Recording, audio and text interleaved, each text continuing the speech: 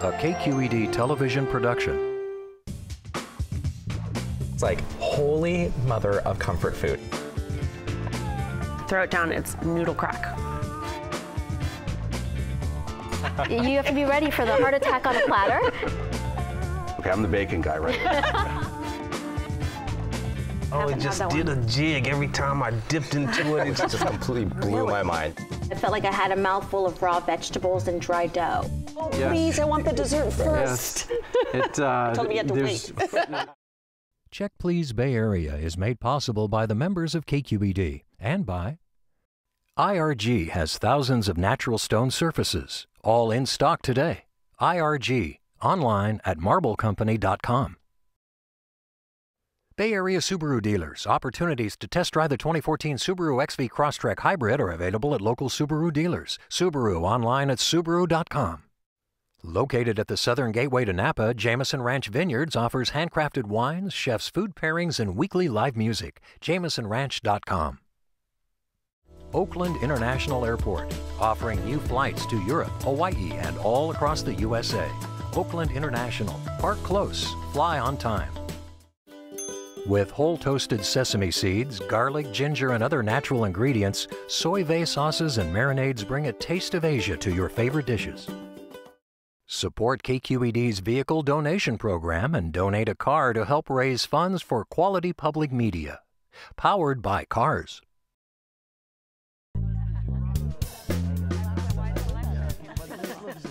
Hi, I'm Leslie Sabraco. Welcome to Check Please Bay Area, the show where regular Bay Area residents review and talk about their favorite restaurants. Now we have 3 guests and each one recommends one of their favorite spots and the other 2 go check them out to see what they think. This week, Karen Halstead is in marketing.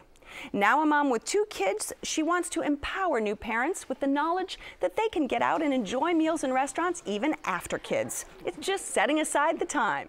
Lifestyle blogger, journalist, and hip-hop performer Jodie Brett Kelly is from New Zealand via a 15-year stopover in London. Her eclectic and well-traveled taste buds extend to traditional Southern flavors. Who'd have thought? Corporate sales manager Shanam Devani remembers savoring dinners with his family at his Persian spot. Now he's bringing his son to dine there to listen to the stories of times past while tucking into the same dishes he's enjoyed for years. On Green Street in North Beach, it's called Maykadeh. My dream was always to come to America since we did not have a freedom in Iran. At age 17, I came here to go to college and I had to support myself. So I started working in restaurants at night. Now I've been doing that for like 51 years now. My name is Mahmoud Khususi. My nickname is Mo, and the name of my restaurant is Maykadeh. Maykadeh means house of wine, but it's more than that. In a Muslim world, alcohol is forbidden, but in this little oasis, you can serve alcohol. It's served by beautiful ladies. We didn't have any Maykadeh in Iran for 400 years. That's the reason I chose the name Maykadeh for my restaurant. Persian cuisine is an aromatic cuisine, and the most expensive spice in the world, is saffron, and the best comes from Iran. I could say all the restaurants put together in San Francisco, they do not use saffron as much as we use in this small restaurant here. We use the top quality saffron, the best rice that comes from India, and I put my chefs against any Persian chefs anywhere in the world. I want my customers, when they come over here, to have a wonderful experience with the food that is different but yet familiar, and sitting in a restaurant that is the most aromatic restaurant in the whole city of San Francisco.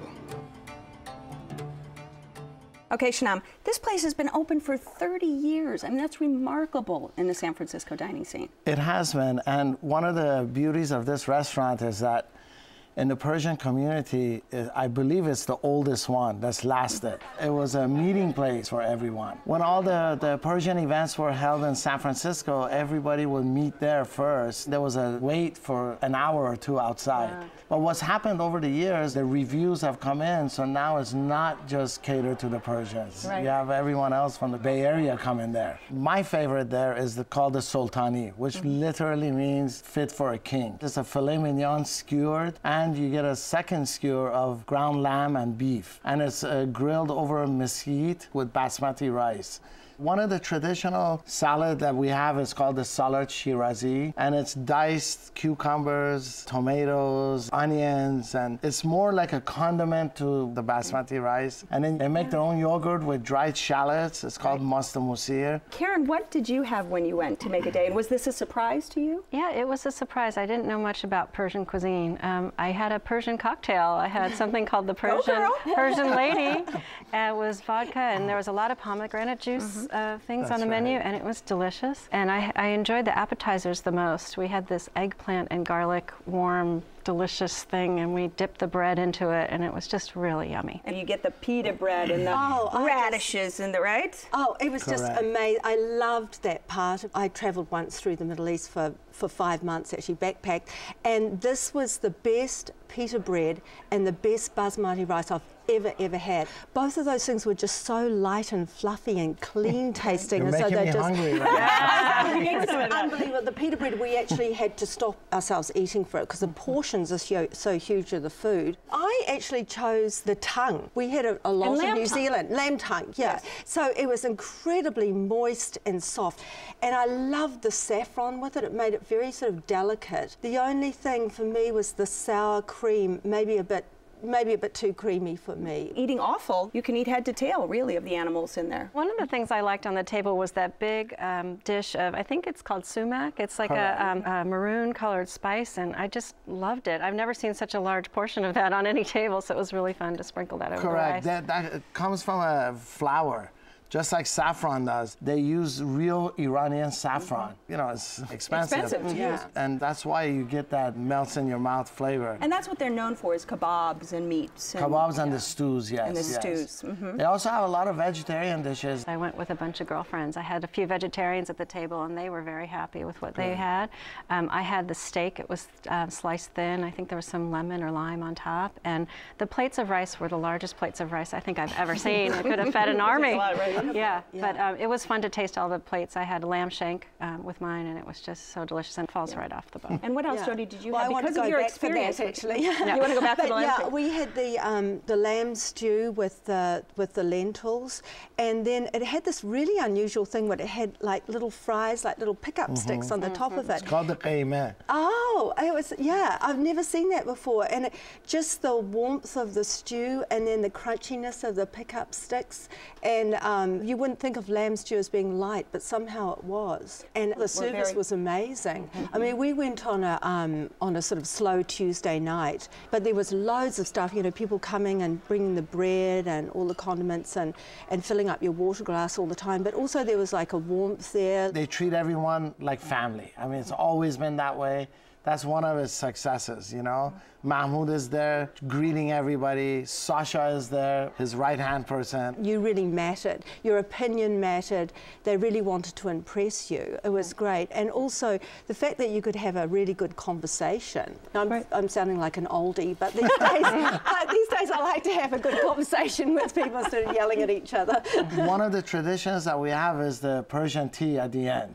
It's almost like a digestive. It's actually the best part of the meal because you just sit back. I use alcohol for that. Yeah. We just sit back, and that's when actually the conversation over the table with whomever you're with. We had this amazing the pear with the Shiraz reduction, and then the ice cream with pistachios in it, and the combination of that creamy, rich reduction and the sharpness of the pear and the ice cream was just incredible. I thought that was beautiful. And the baklava, normally I don't like baklava, but it wasn't too sweet and cloying. It was just right, just fluffy and just right. Nice. Yeah. I have to say, I tried one of the most unusual desserts I've ever had. I've eaten a lot of desserts, and this was called falude. I knew you were going to say it's that. like frozen rice noodles. It's like shaved rice noodles, but frozen, correct. And then they usually have it with the Persian rice with the pistachio. You have a little bit of each. Yeah. They go really well together. Did you like it or not? I see your face. You're going, we all tried it, and it wasn't my favorite, but I'm glad that I tried it. It was something totally different. Did you have it with ice cream or without? We tried every dessert on the menu. Ooh. Yeah. All right, this is your restaurant, Shanam. Wrap it up for us. Best Persian cuisine in California, without a doubt, maybe the country. All right, and Karen? I would go if you want to try something new and different with a bunch of friends. Okay, Jody.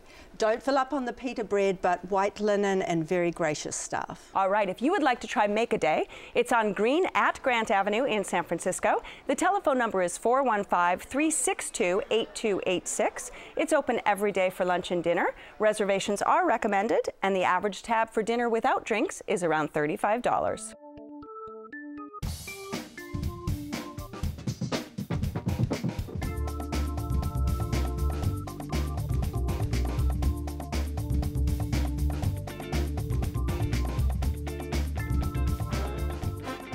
Unusual menu items and combinations using quality ingredients make this small location in a residential part of Noe Valley worth the trip.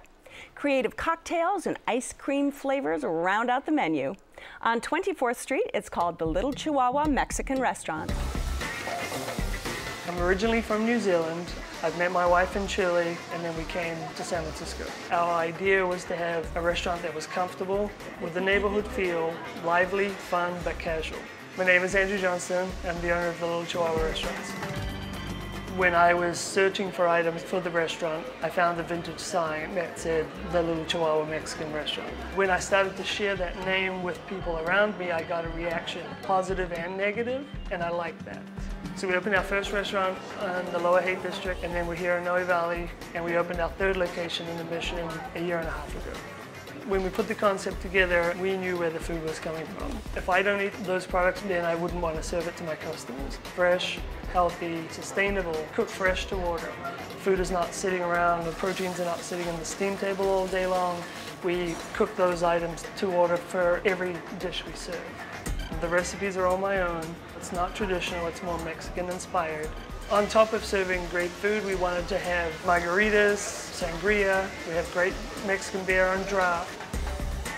We have a lot of fun with what we do. We take a lot of pride in seeing people come back, and that makes our day.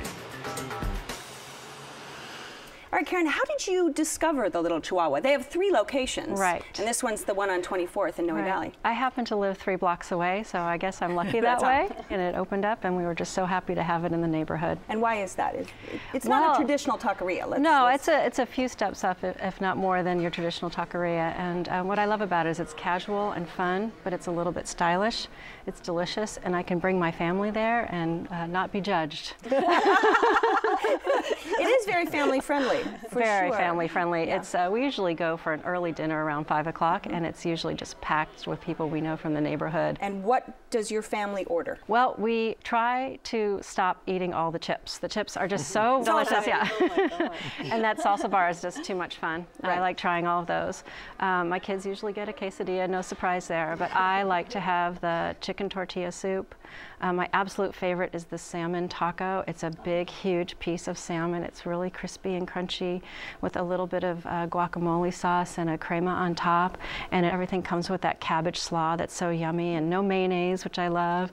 It's so good. I can see you going mouth-watering. Yes, I know. There's a lot of mouth-watering at this table. Jody, when you went, what did you have? I had the Pozzoli Raw Heart, which was unbelievable, and I'm with you on the no mayonnaise and not too much cheese. It was incredible, like almost like a soup, and then it had the crunchy on top with the cabbage and the radishes. Gosh, that combination was incredible. I'm detecting a theme with you. The creamy and then the crunchy on the top. I love that. I love that. Well, you know, the owner Andrew is a Kiwi. He's from New Zealand and was an executive chef. Well, I think once you get the crunchy and something green on top, you feel so much better about everything.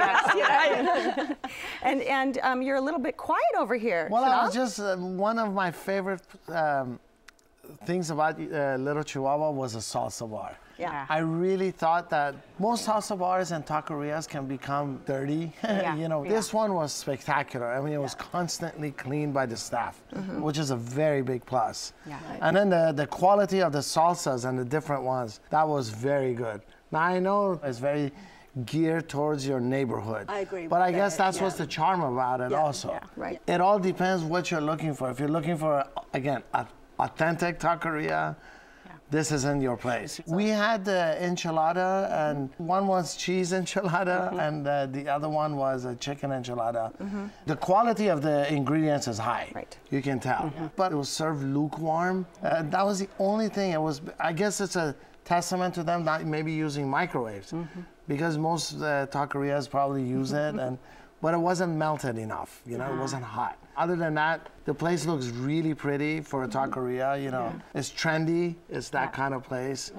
And did you have drinks? Because they have a margarita from agave, so people know tequila is from agave, blue agave, but they have basically agave wine, which is sort of just another name for low-octane tequila.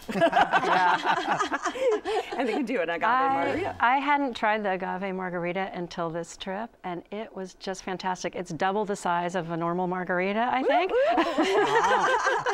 And you could never tell that it's not tequila. It's just delicious. And they also have sangria for people that like that too. But this agave margarita, oh my gosh. Let's talk a little bit about that plantain burrito, because that's one of those unique combinations that they're known for. I know, it's incredible because you've probably had it so many times, but the plantain, I always think of it as a combination between pineapple and potatoes. You know, it sort of has this tropical feel to it. And it just added to the burrito, it just added this caramelized quality with the beans. They told me that the beans were cooked in pork, you know, so you have that sweet savory almost. Oh, that was incredible. And then I had 3 things, and I took that home and I kept slicing into. Oh, just one more slice. You know, one more slice. You have a lot of control. I ate the whole thing. Exactly. I can see how people get totally addicted to them. And in terms of affordability, where do you place this restaurant? I found that affordable, of course. You know, especially in a nice neighborhood like Noe Valley. I mean, our tab. This is not your $3 taco, right? No, but it's not like a $12 taco either, you know. I thought it was very reasonable. Okay, tequila ice cream. Oh, yeah. Oh, I didn't have that. I have to go back. I had both flavors of the ice cream. There's a Mexican chocolate. It's all from Humphrey Slocum, and it was Mexican chocolate with cinnamon, and then there was a tequila, almost limey flavor ice cream, and it was so refreshing. It just for the little Chihuahua. Yeah, it was so refreshing and delicious. With the agave. I would almost go back just for the ice cream and the margarita. All right, Karen, this is your spot. Give us a quick wrap up. If you want a casual, fresh, delicious Mexican dinner, definitely go to Little Chihuahua, and don't forget the ice cream. All right, Chanel? It's a nice neighborhood taqueria if you live in the neighborhood. Okay, and Jody? An eclectic taste on Mexican food, and I'm totally addicted to the plantain burritos. All right, if you would like to try the Little Chihuahua Mexican restaurant, it's on 24th Street at Castro in Noe Valley in San Francisco. The telephone number is 415-648-4157. It's open for lunch and dinner every day with brunch on the weekends. Reservations are not accepted, and the average tab for dinner without drinks is around $15. If you ask just about any Sauvignon Blanc drinker what they sip, chances are you'll hear, oh, I like ones from New Zealand. Many will even add from Marlborough, New Zealand. Now, how did one place get such name recognition? By creating a signature style. This stunning wine region, located on the northern tip of the South Island of New Zealand, is the center of the country's wine business, accounting for nearly 80% of production. It's the long days and cool, crisp evenings. They're the reason Sauvignon Blanc shines in the Wairau River Valley. A combination of climate and ideal soils create Savies with citrus flavors and fresh herbal aromas. But don't stop with Sauvignon Blanc. Sample aromatic, fleshy Pinot Gris and world-class Pinot Noir from Marlborough. It's a trifecta of taste. What to drink?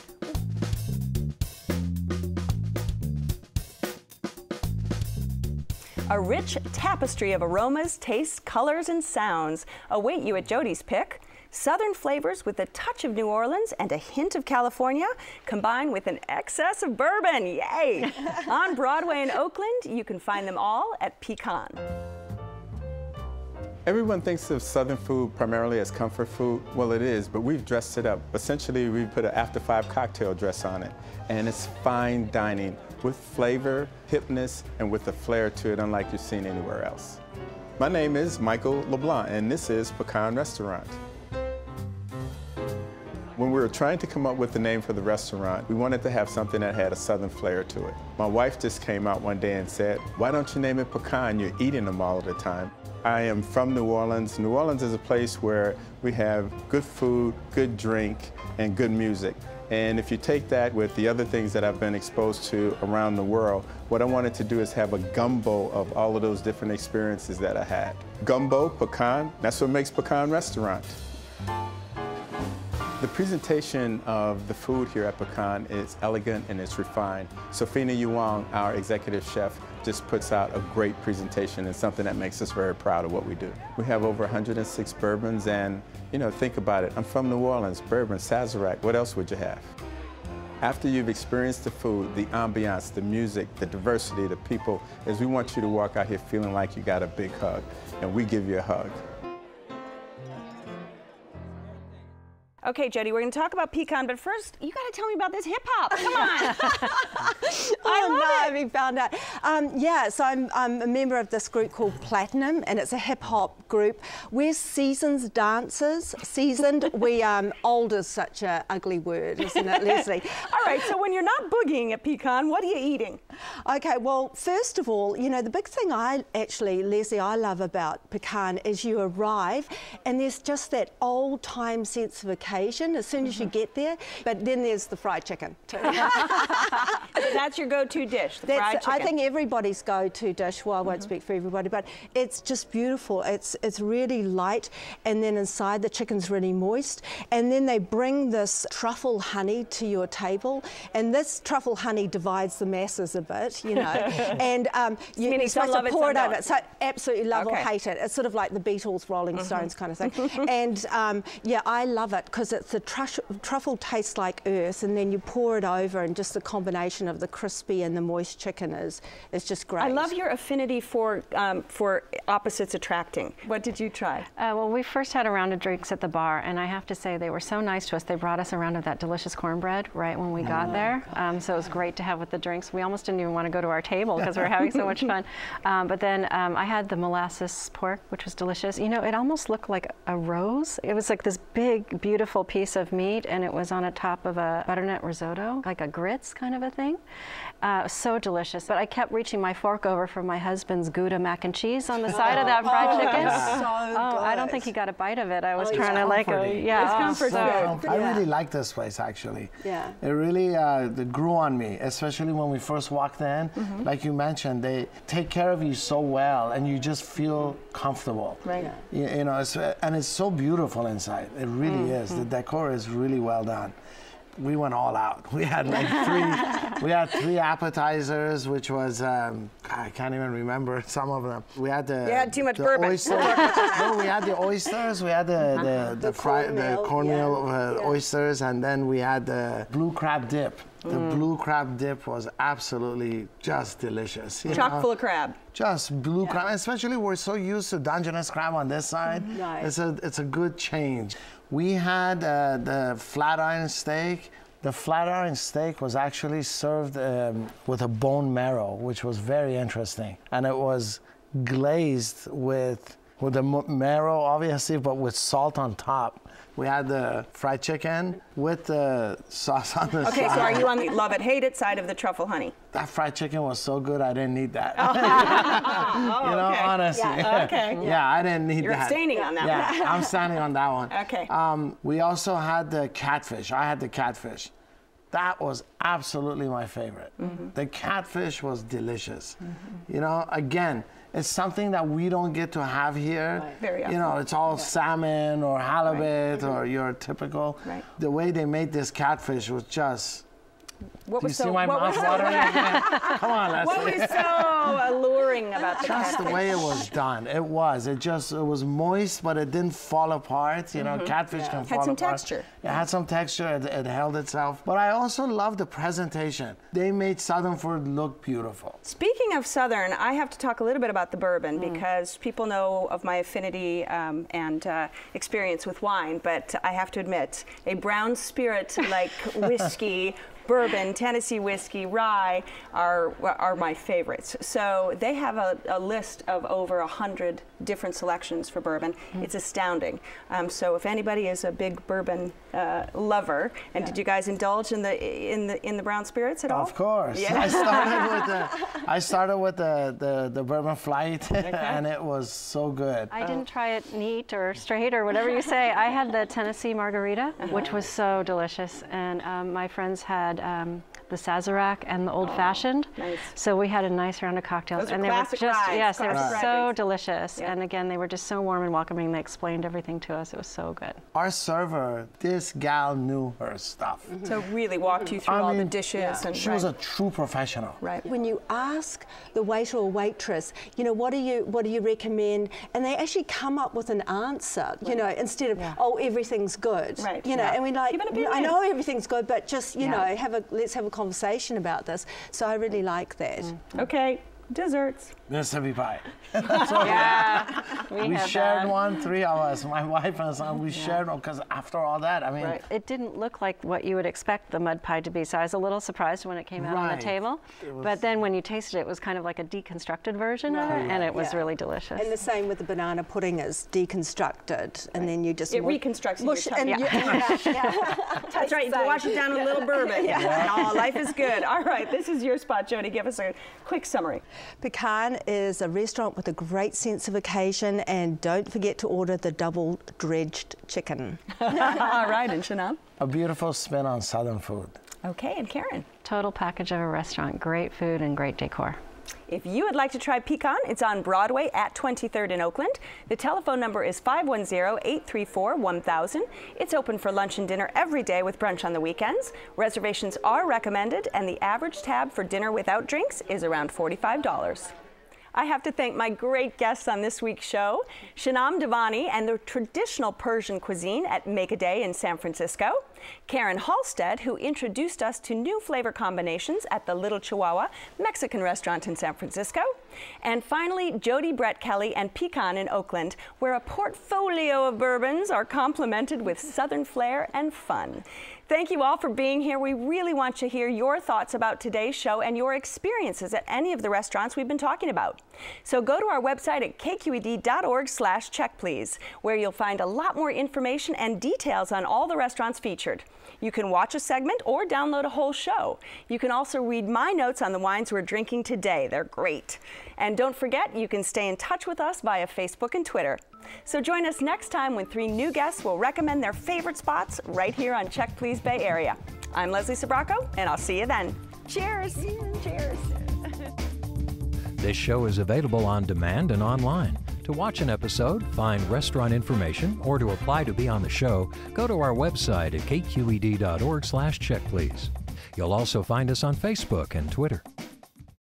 Check Please Bay Area is made possible by the members of KQED and by IRG has thousands of natural stone surfaces, all in stock today.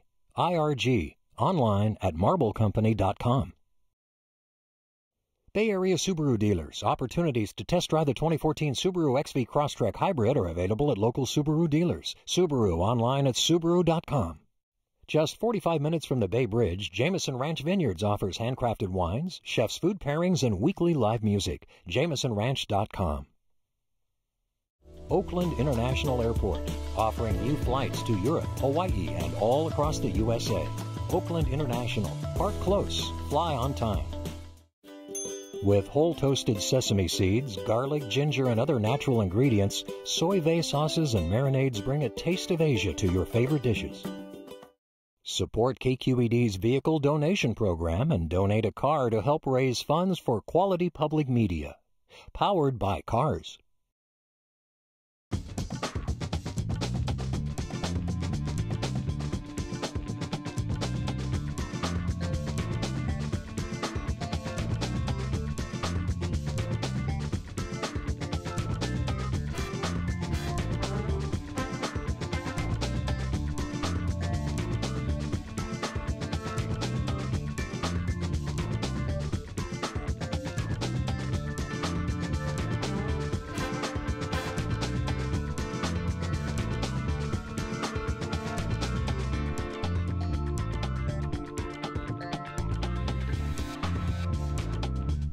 A KQED television production.